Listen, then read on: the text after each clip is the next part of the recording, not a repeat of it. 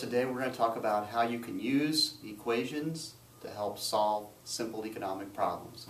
What I've got on the board behind me is a supply and demand graphic that illustrates how the market for roses works.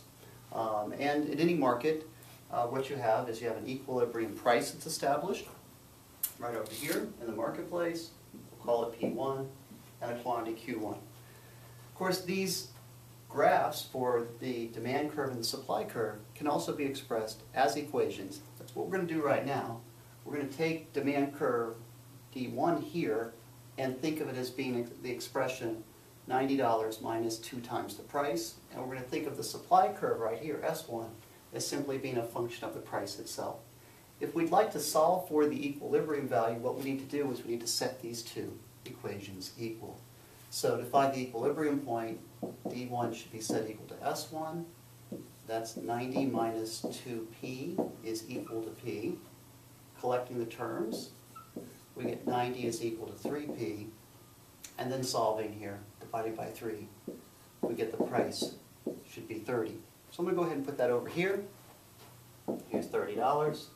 And at a price of $30 for, say, a dozen roses, what we want to know is how many roses would the average person buy, which is, of course, solving for Q. And so in order to solve for Q in this particular case, we've got to plug back P into either D1 or S1. So I'll plug P equals 30 into D1, excuse me, and what we get is 90 minus 2 times 30, which is 90 minus 60, which is a quantity of 30. So I'm going to put that in right here. And the nice part about working with equations is that you can also double check your math. So let's also plug P is equal to 30 into S1.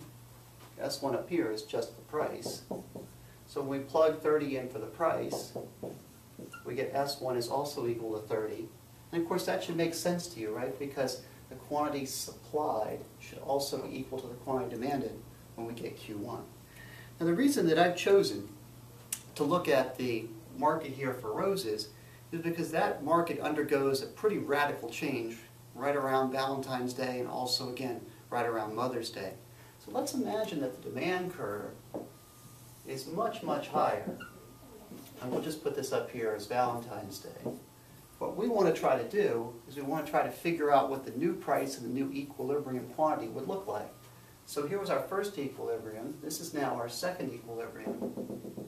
And we want to try to figure out what the new price is going to be. Our graphic tells us, and of course our intuition tells us as well, that if there's a change in demand and people want to buy a whole bunch more roses, the price has to rise. And at the same time, since a whole bunch of people want to buy these, the number that will get sold in the marketplace should also rise. So to solve for this, let's then change a little bit of the math that we've done. I'll go ahead and erase this right here. And let's come up with the new equation for demand. And in this case, I'm going to write the new equation as 180 minus 2p. The process is exactly the same. So let's go through this again. We want to find out where D2 is now equal to S1. We didn't shift the supply curve, so we used the same equation. And we'll set 180 minus 2p is equal to p. We'll collect terms like we did before. We'll divide by 3. And we'll get the price is equal to 60. I'll go ahead and write that over here. That's a number that should make sense to you. The price is in fact higher, and in fact if you wanted to get a dozen roses delivered right on Valentine's Day, you'd pay a lot more money to get that service provided. So now we have the price is 60. Now we're interested as well in trying to determine what the new equilibrium quantity is.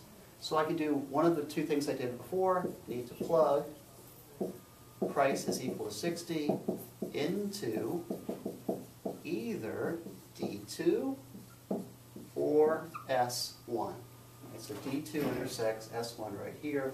So we want to figure out the new quantity Q2. And we expect that value to be higher, so let's see if our intuition is confirmed. I'll put in the D2 first. And so we've got D2 is equal to 180 minus 2 times the new price, which is 60, which is 180 minus 120. And so in this case, the new quantity for DQ is 60. I'll go ahead and write that right here. If you're not convinced that that's correct, you could also plug P is equal to 60 into S1, and S1 is just equal to the price, and of course the price that we're plugging in here is 60, and so S1 is also 60. 60 and 60 checks.